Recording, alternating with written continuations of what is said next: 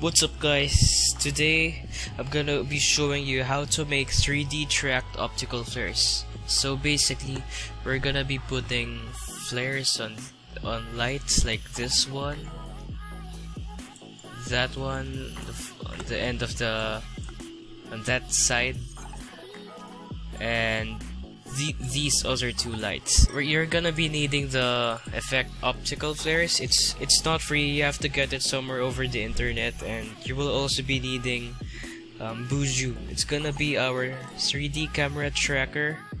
You can use the inbuilt camera tracker, but I like to use Boujou because it's better compared to the one that's inside After Effects. You will be needing footage of the video without the view model, like this pure world view, and one with the weapon that is green screen. I recorded this using Merv_streams, and if you're not familiar with that, you might wanna search up the internet, Merv_streams tutorial. So yeah, I just overlapped the weapon layer over the world layer, so it would be easier for our camera tracker to track the world.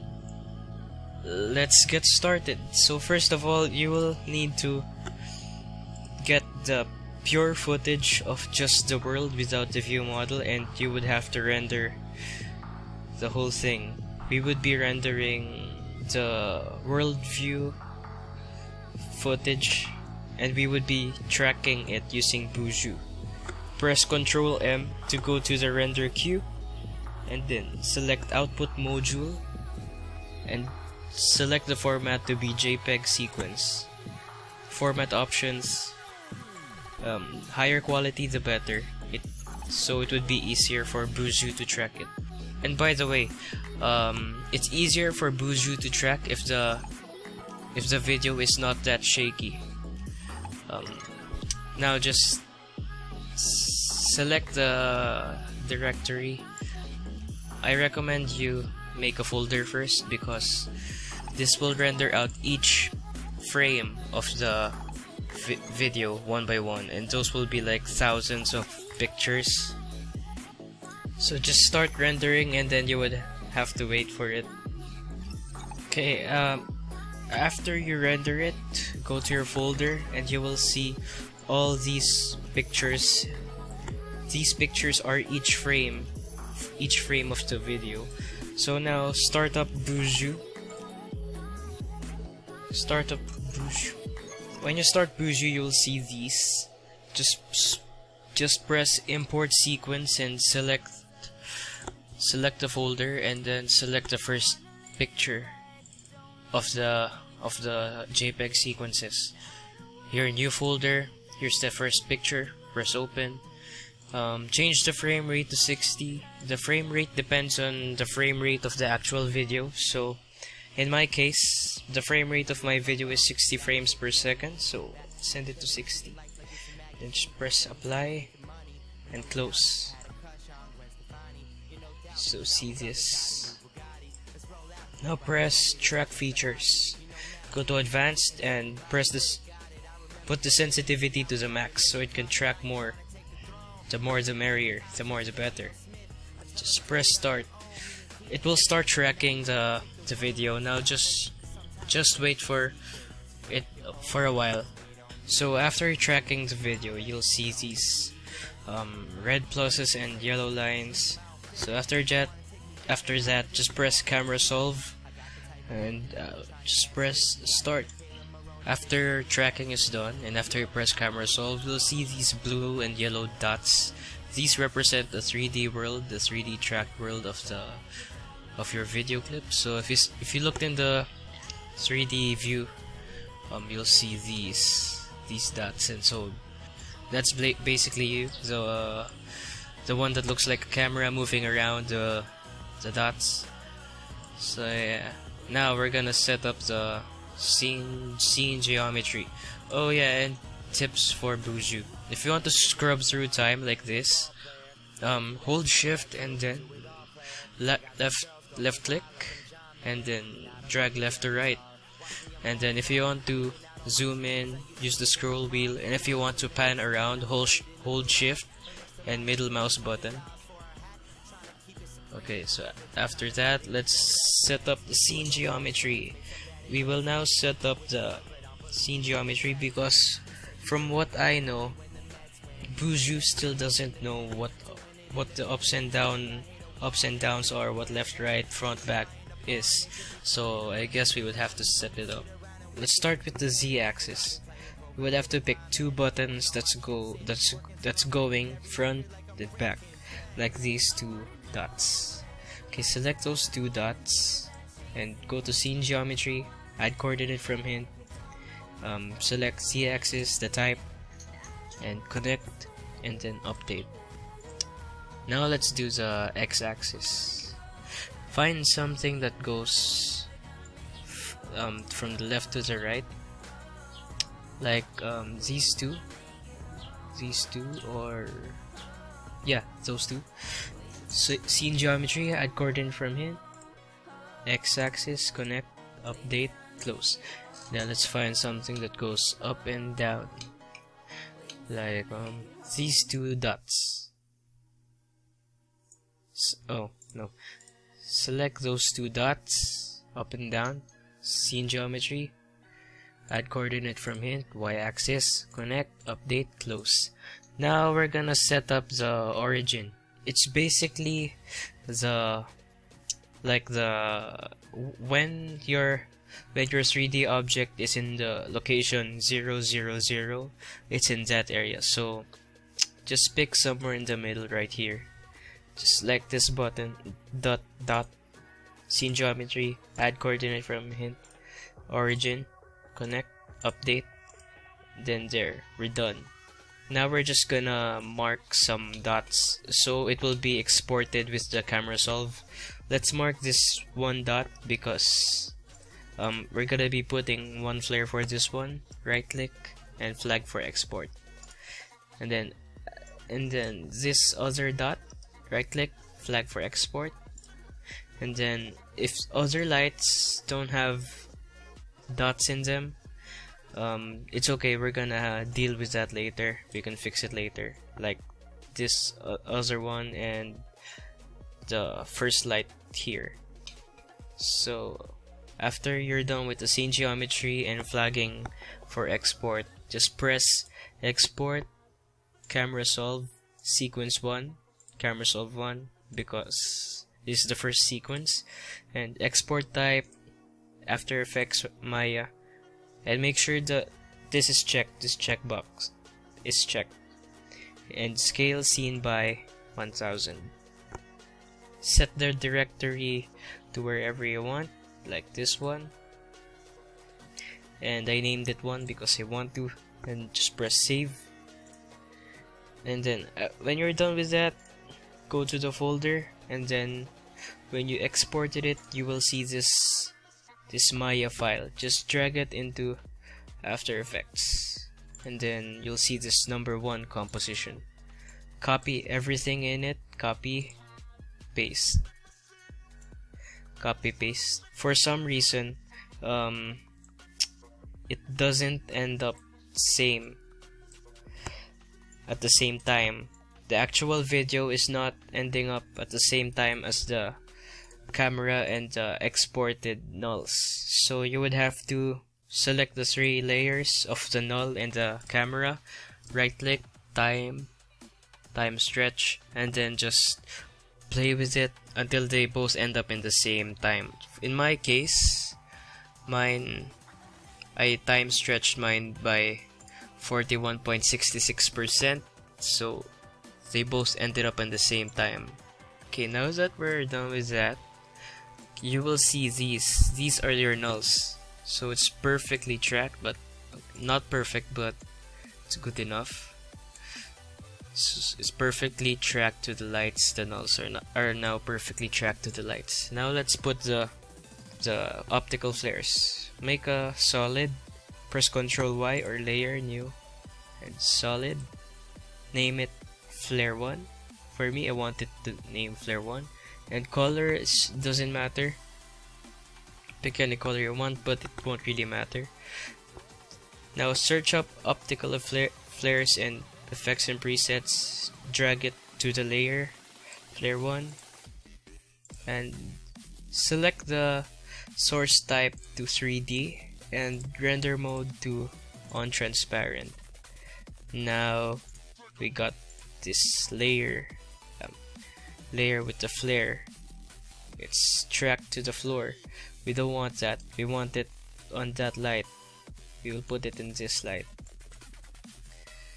So select the null, that null, and press P for position. We will be positioning this flare to that null. So go to the layer of the flare and see this position. Copy the position of the null to the flare. So copy it one by one. Copy, paste, copy, paste. So the flare is now there. You can adjust it any way you want, like if you want it higher or lower, select y-axis. If you want it from the left or right, x-axis. If you want it to go forward or back, z-axis. We will be doing the same to the other light. Just duplicate the flare, the first flare, rename it flare 2. Wait, flare 2. And now copy the position of this other null and paste it. Okay, now it's there. You can adjust the position any way you want.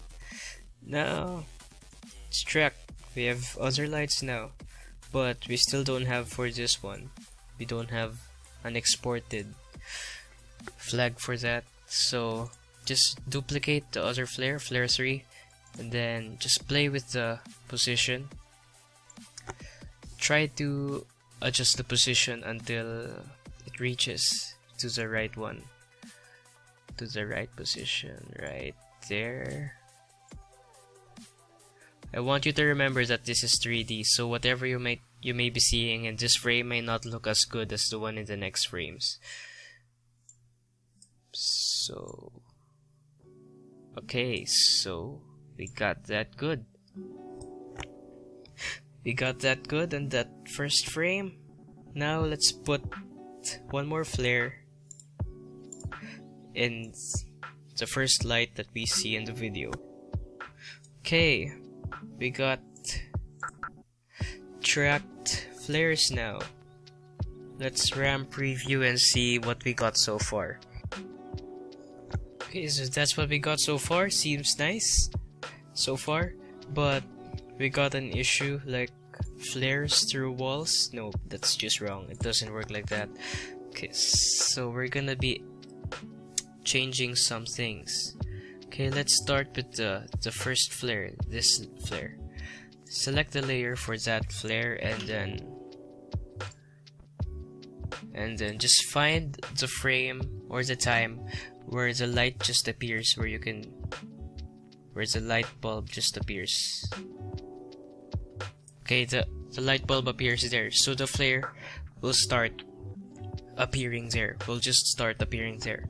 So go to the brightness, stopwatch, press U to show all the frames, and then go a few frames back, like 5 frames back, until the light bulb is completely gone.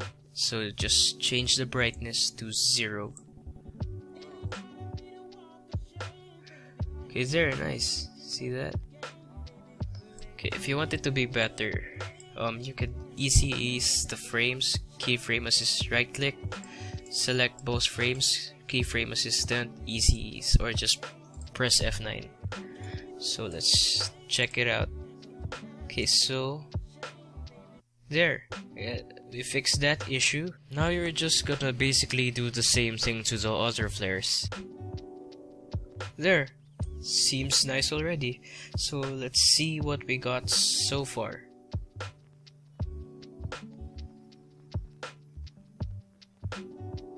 Okay, nice. So that's what we got as of now. So you could now unhide the weapon layer. Make sure that the flares are always over all the layers, because that's how flares work. The last thing you will need to do is just edit the flares. So if you want to change how the flare looks, just select the layer of the flare and go to the effect controls and press options. So when you open options, this is what will show up. Okay, you can edit your flare in here, like your presets and lens objects. So good luck in making your own flare. These are presets already, but for the sake of this tutorial, I'll just make it quick, like find a preset I like. So here's what mine would look like. So if the flares totally depend on you. You can change it however you want. So one more tip: if you want to make it really nice, the flare looking really nice, you might want to put some dirt images or dirt textures over it. So click global parameters, the one on the uppermost top of it, and then go down to lens textures and then texture image, set it to dirty. There's a lot more images, texture images here, like messy, but I like dirty. Okay, select the fall off to 1 and select, put up the illumination radius. Yeah, this totally depends on you. You can edit it however you want. So just press OK. So this is how mine would look like. So you could, if it's too bright, just change the scale. Now I'm gonna do the same to the others. So this is what mine look like without. So this is what my flares look like. So looks good, but you could make it look better by adding color correction. I'm not gonna tell you how to use magic bullet looks, but I'm gonna add it anyway. So you could add adjustment layers by pressing Ctrl Alt Y or layer, new adjustment layer. So whatever you put in the adjustment layer, whatever effect will affect everything under it. So if I put magic bullet looks all over the layers, it will affect all over the layers. So I'm just gonna put some color correction. So this is what mine looked like with color correction with magic bullet looks. If you want to see a comparison of it without the color correction, then here it is.